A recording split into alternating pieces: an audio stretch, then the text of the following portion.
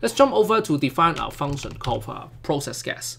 In this function, we expect that it's going to return true or false. So I'm going to say return type is boolean, and then we're going to say it's process guess, and then we're going to say let's call it the answer and the guess. Now over here, because we're passing in C strings and we are not going to change those C strings, so there's a way to do that to guarantee that we don't accidentally change things, is by putting in a keyword called constant over here. So we're going to call it constant the answer. We're going to say, okay, I'm going to have another thing, constant the guess. Right. So over here, we are going to do two passes. First, we mark all the exact matches with the letter G, which stands for green. And then secondly, we're going to mark those that are not in the correct position with Y, which stands for yellow. And the rest are going to be the default, which is like a hyphen. Now, since there are two passes altogether, we need a way to keep a record of the clue.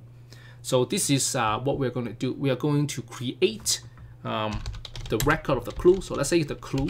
So we're going to create a static array clue, and then we need 6 of them.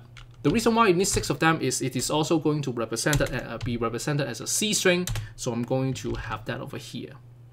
Now, so what I'm going to put in the clue. So when we start, there's no clue, so everything is just the default, this little hyphen thing. So I'm going to do a bunch of hyphening, and I'm going to do one more and do one more. Right, so we have 5 of them, and to make it into a C string, we're going to add in a special character, which is this /0 character. Now, we also need a set of flags to indicate that if a letter in the answer is being used to generate a clue. This actually allows us to solve the issue that we had in the Python version, which was pointed out by one of the commenter. So to do that, we are going to create another let's give it a name. Let's describe it. It's basically a set of flags indicating if that letter in the answer is used as clue. Right, so we're gonna use the Boolean type, and we're gonna, let's call it answer flags. Okay, so it's going to be 5 of them, because we're not creating a C string, so we don't really need that special character.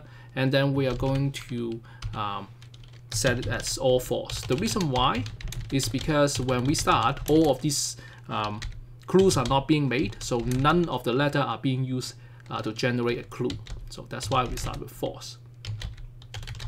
Later on, we'll change some of them into true, and you'll see what happens and why that's happened that way. Now, let's start with our first pass. So let's do our first pass. So our first pass is to look for exact matches, right? So we're going to use a for loop int I equals to 0, start with the 0 index, and then make sure that it doesn't go beyond 5 letters, and then we're going to increment the index by 1 every time we repeat. So over here, we'll say if the guess, and then we'll check in the I position is equal to the answer in the I position as well. Now, if that is the case, we are going to set the clue. So to set the clue for the corresponding location is going to be now G. All right. Now, because we have the answer flags, we also want to indicate that this particular location, this word or this letter in this answer word is already being used as a clue. So we're gonna say answer flags, and then it is true. So set it to true. Oops, sorry. So this is our first pass. So our second pass, what does the second pass do? The second pass, we look for those that are there but elsewhere. So it's like it is in the word, the letter, but it's in the incorrect position. So we're going to scan the whole thing again, and to do that, we're going to use another for loop. Since it's a separate for loop, we can reuse our iterator iterator I, and then we're going to do the same thing, make sure that it doesn't go beyond the 5 letters, and then we're going to advance one at a time. inside, what we're going to do is that we want to do a scan, but then if it will only need to update our clue when the clue is not already being made. So this is why we're going to say if clue in this particular location is equal to a dash. It means that the clue has not been generated. I mean, it's not being used. So I'm gonna do the following. Right. So to make it a little bit clear, usually I will type a comment here means no exact match from first pass. So you probably know why this is the case, right? So the next thing is, if that's the case, I'm going to do the following. I'm going to check again each of the characters in the answer and see if they, at least this character in the guess, this letter in this guess actually match elsewhere. So I'm going to check, use another for loop over here. And since it is within another for loop, I need to use another iterator variable. So let's say J again cannot be more than 5. And then I'm going to advance it 1 by each time. Now over here, I'm going to do the following. I'm going to check if it is a match. So if the guess I equals to the answer. Now, that should give us some clue, right? But there's one more thing we need to check, because if it has already been used to generate a clue, we shouldn't be using it to generate another clue. So that's why we use the answer flags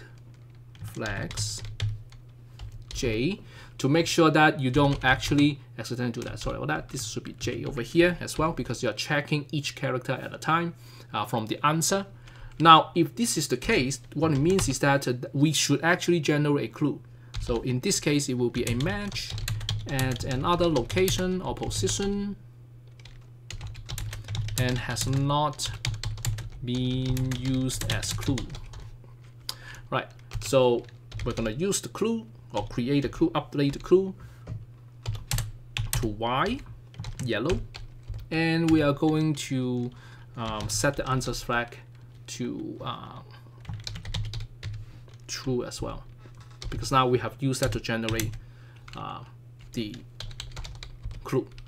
Now there's one more thing we need to do, because if there are more letters and the rest of our answer that has a match, then this particular instance of of this I, we will generate yet another clue of Y over there, and we don't want that because we only want to generate one clue at a time.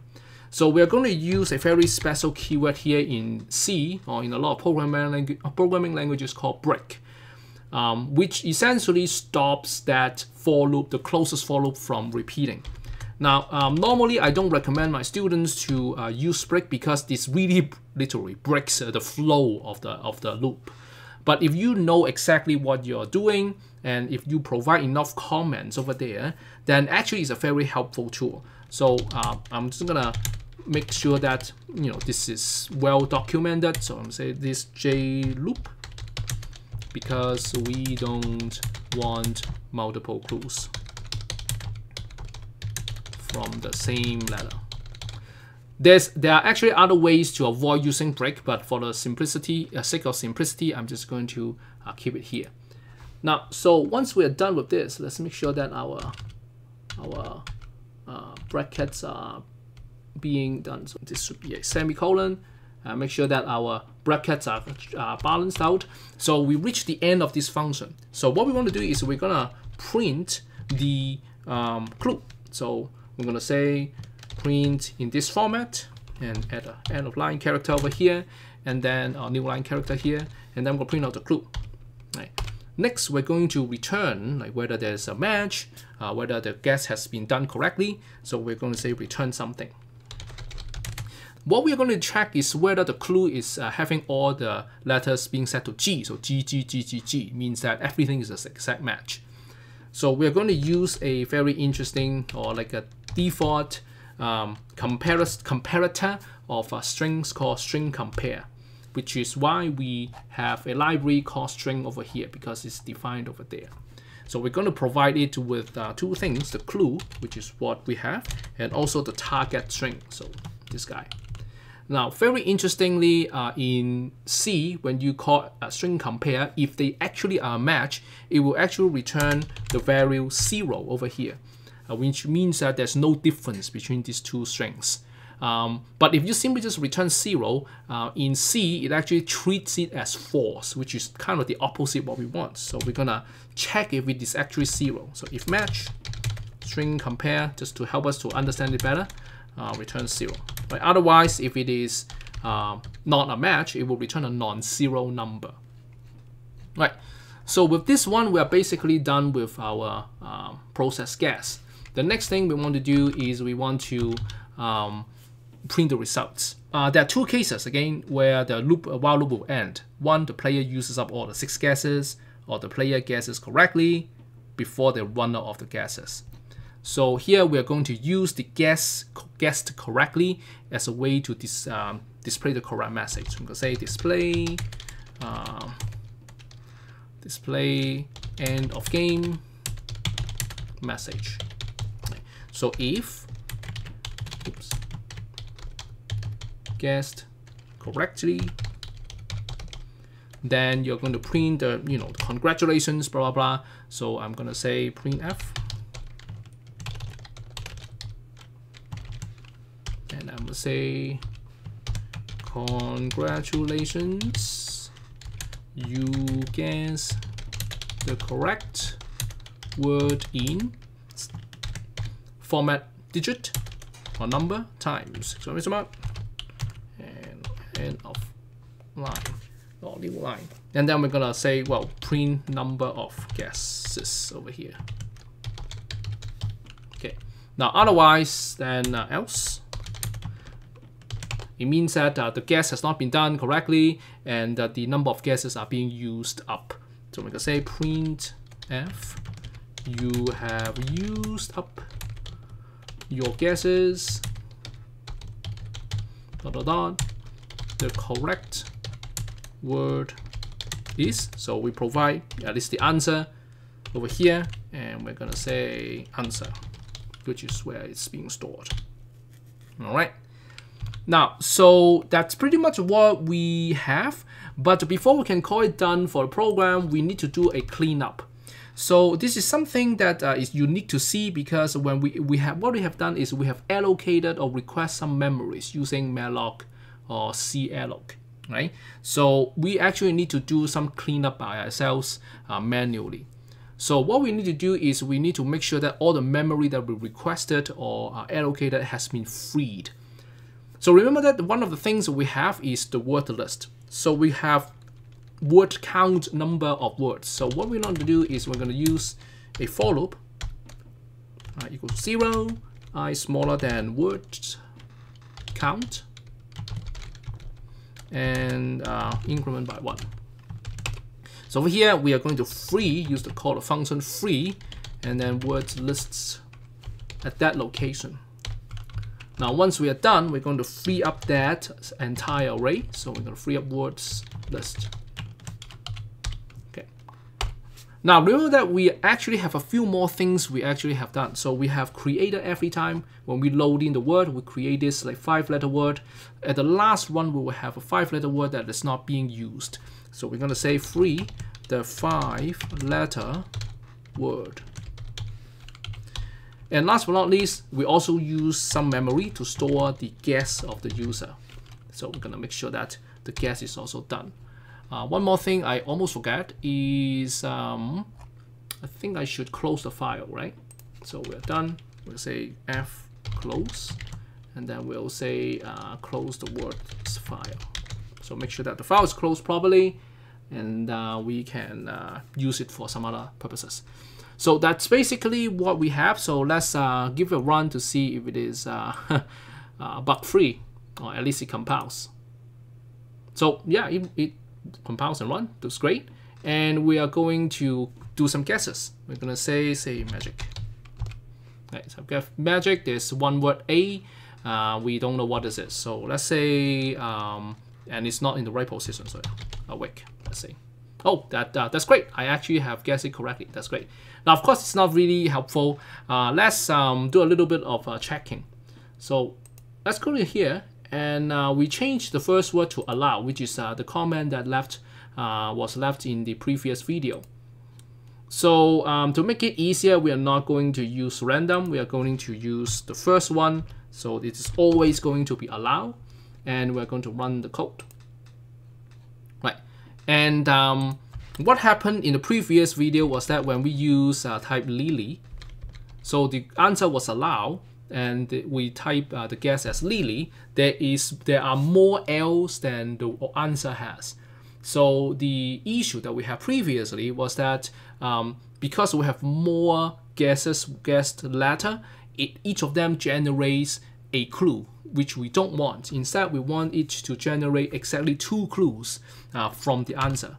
So that's why we have this flags and clue and 2 passes. Now, as you can see now, it correctly or properly generates the number of things based on the answer. So you see there are only 2 L's being used to generate the clue. So of course the third L over here is a match, is a direct match, and the first L is not because allow does not have the L at the front. Okay, so let's just get it done. So let's just be stubborn, and then I always think that it's Lily. So let's just Lily.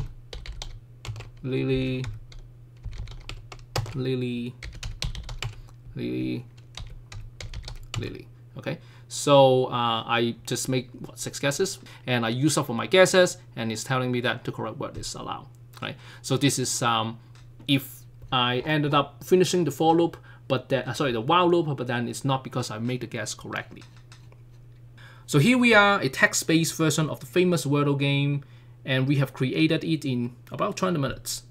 To make it work, we have used a few coding constructs like file IO, console IO, while loop, function, for loop, and if statements. We've also used memory allocation, which is a coding construct unique to C and C++ that allows it to handle program memory space directly. And believe it or not, many programs are created using these constructs as well. I hope you learned something useful in this video, and if you enjoyed this video, please like, subscribe, and share it with your friends. Hope to see you again soon. Bye.